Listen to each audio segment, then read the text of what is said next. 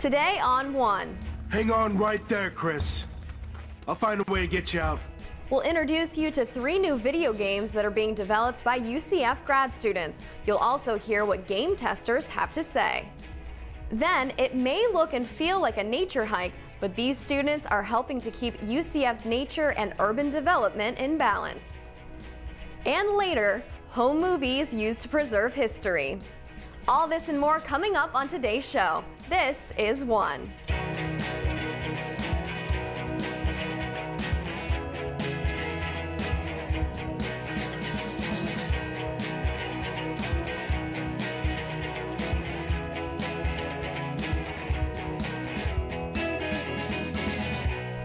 Hi and welcome to One. I'm Amy Rogers. Today we're going to tell you how those old home movies are being used in a program designed to preserve local history. We're also going to meet the new batch of UCF students as they begin to move in to their college careers, and we'll find out what are the most popular majors. But first, let's play some video games. Recently, we attended a playtest at FIA, UCF's graduate school for video game design. Students were asked to come in and try out 3 new games that are being developed at the school, then give their feedback. Producer Ed Highland was lucky enough to tag along, and what he discovered wasn't just fun and games, but serious business.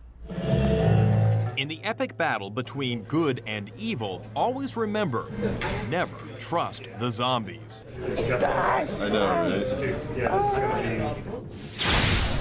Enthusiasts are taking on creatures of all kinds as part of a playtest for new video game concepts.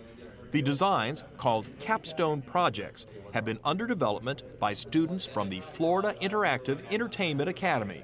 We've been working on a project for 6 months now, and we're trying to get playtesters to come in, find where the glitches are in the game, get feedback on the game, so that we can get a general idea, how well have we been doing, what do we need to iterate upon, and how can we really bring this together. 3 FIA teams didn't have to look hard to find UCF students willing to shoot, blow up, or otherwise eviscerate bad guys, all in the name of fun, science. Behind the background, as each person is playtesting the games, we actually are running what's called metrics, so we can actually see like what inputs they're doing or how many times they do a particular action, maybe how long it takes for them to finish the playtest. And what we do is we can use that data along with a survey that they take at the end of the playtest to kind of get a big idea of kind of like what they thought of the game and actually how they were playing it. Hang on right there, Chris. I'll find a way to get you out. Thumbs at the ready, the adventure was on. In Nexus, you're exploring a mysterious city with hidden dangers everywhere. There is an extremely powerful energy source down there that they want to get their hands on. Dead West has you under attack by possessed carnival workers. And in Scarfell, your world is consumed by an evil darkness. If your torch drops, hit right-click to pick it back up. Okay. And if you get grabbed by an enemy, shake the mouse. Yeah, so I played Scarfell. That was pretty fun. It got a little bit confusing sometimes with who I was fighting, the enemies, but it was a pretty good game. Overall, I would definitely play it some more. The games have more testing ahead, and with luck, a shot at going head-to-head against the ultimate enemy, other games in the video market. You can check out the video game trailers for all 3 games on FIA's website. Just head on over to fia.ucf.edu, then click on the FIA videos underneath the Life tab.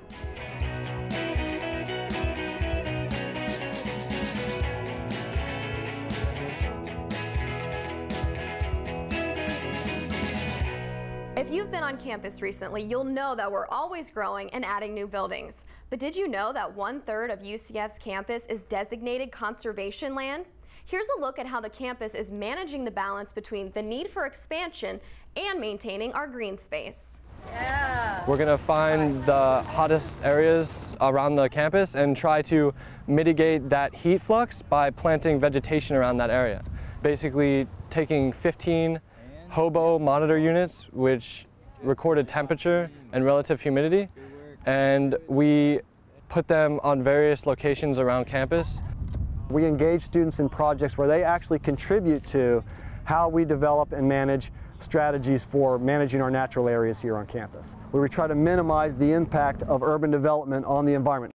This is a good example, guys, of like doing the routes. Our department is responsible for all the grounds maintenance on campus. About 40% of the campus is actually natural lands, and about half of that is conservation lands that are long-term protected.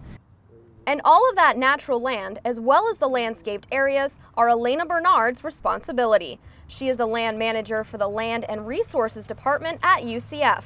Elena works with staff and students to maintain the 800 acres of natural areas intertwined with an ever-growing campus.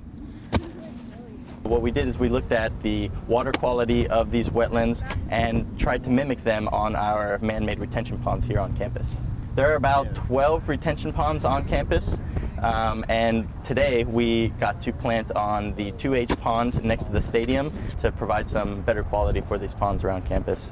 From the wetlands to the woodlands, another group was making some unusual discoveries.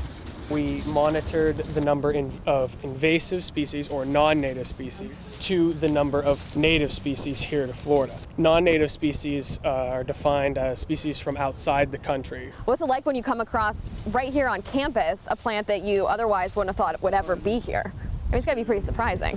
When I come across like a population of 500 that are acres in size, it's a challenge. What are some of the plants here that you have found? One here, for instance, is camphor. It's actually made with the camphor oil is used in Vicks Vapor Rub. Deeper into this wooded area, the last group of students were looking for some of their fellow residents on campus. In addition to setting traps in the wetlands, this group strapped a motion sensor camera to a tree, pointed at a nearby bird feeder.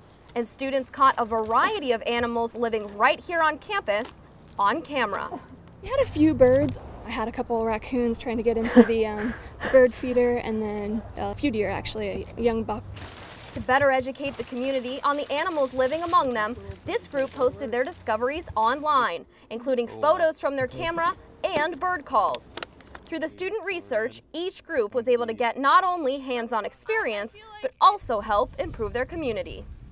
But it was a really good field experience getting out and seeing what's actually out here and getting to see the natural lands on campus. Yeah, success! Being able to participate in such a unique program really will leave a lasting legacy for futures and generations to come. If you'd like to check out an interactive map where you can locate nature trails, campus landscapes, and see all of the managed areas covered by the Landscape and Natural Resources Department, log on to green.ucf.edu and click on Media and Outreach.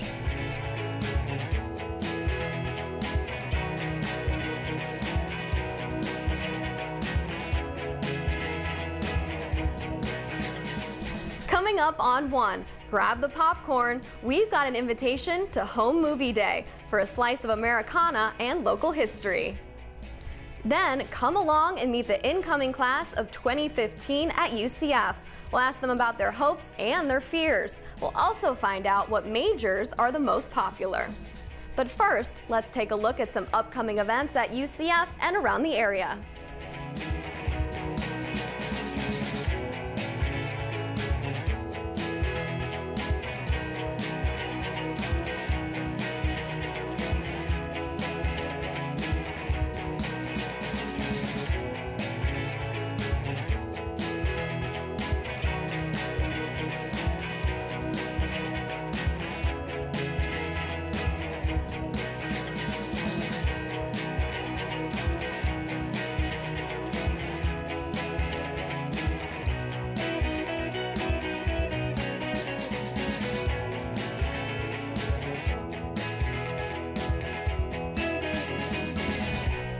For those of you who grew up before video cameras, capturing family memories meant shooting them on 8 and 16mm film.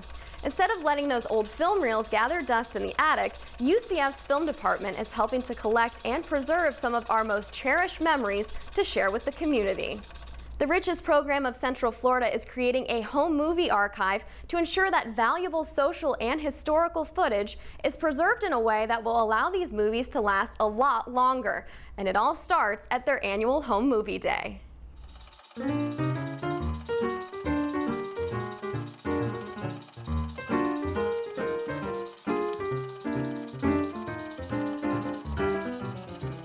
Everything starts at Home Movie Day itself, when people from the community come in and bring their films, and the people who come in will donate their films in some cases, and we at UCF have promised them digital copies in exchange for their donated film.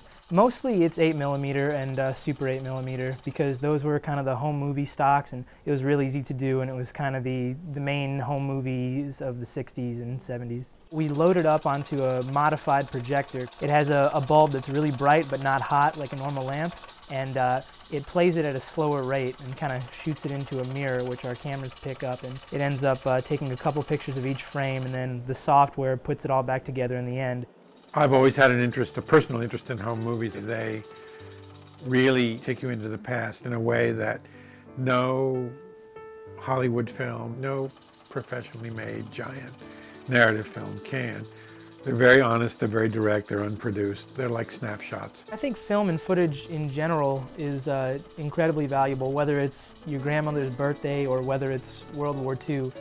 I think they come in thinking they're going to look at one or two of their rolls and leave. They never do.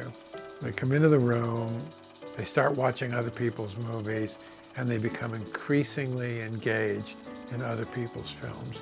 And then when they're watching their own films, often they're brought to tears. They're very moved by it.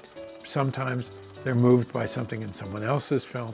What I think the most surprising thing to me was what living documents these things actually were.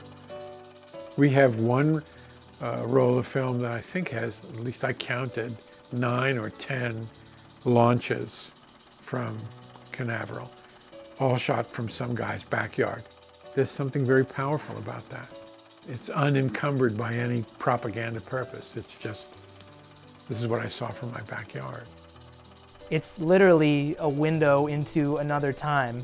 The interesting thing about Florida is that you look around and so many people have parents, grandparents who came from other places, so it's kind of like a mini melding pot. People come to Florida for theme parks, for example, Orlando, for Disney World all the time, and we have films of that in its early days. Americans are just now getting nostalgic for all of that, and I think it's a good time for us to be doing that. The historical value to Florida and to historians is we're putting this stuff in the right kind of cans and in the right kind of atmosphere where it can last a lot longer than it will in somebody's attic. If you would like more information as to how you can donate your home movies to the archive, call 407-823-2788 or log on to the Riches website and click on Home Movie Archive. 4 short years from now, we'll be celebrating the UCF graduating class of 2015. But before then, this year's freshmen will be making decisions that will shape their professional careers and future. We asked them about their hopes, dreams, and challenges. Here's Maya Fialos with more. We have about 6,400 new freshmen who will be joining us this year. We asked them to indicate an intended major on the application. And the 5 most popular are business, psychology, engineering, nursing, education. I'm majoring in computer science. My major is business management. I'm doing nursing, Business management. psychology, biomedical sciences, business, early education and development, but I'll see what happens. Okay, we are going to the right.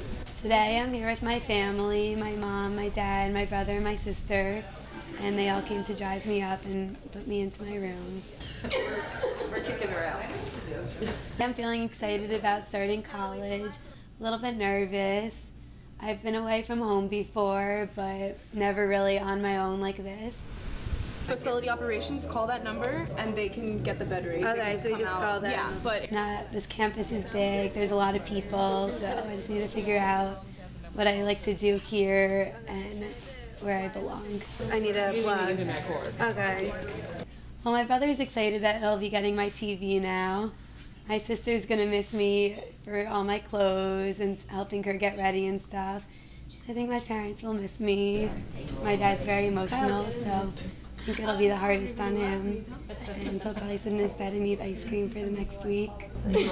My major is marketing, just because I like to interact with people and do business, the whole business type of thing. So business marketing is my major. Hopefully we can make some money doing that. My plan for today is just to move in and unpack all the clothes and just get organized. My sister, my mom, and my dad came with me. It was a nice trip. My mom would probably be the most emotional person out of the whole group just because moms are like that. Here he is now in college. I remember when he went to Catholic school and he was off to kindergarten, and it's been a great ride. Now, thank God for Dwayne, who's a great father who has trained a boy to become a man. He is very gifted, very much a people person, a little socialite, and so he'll do well. He'll do very well.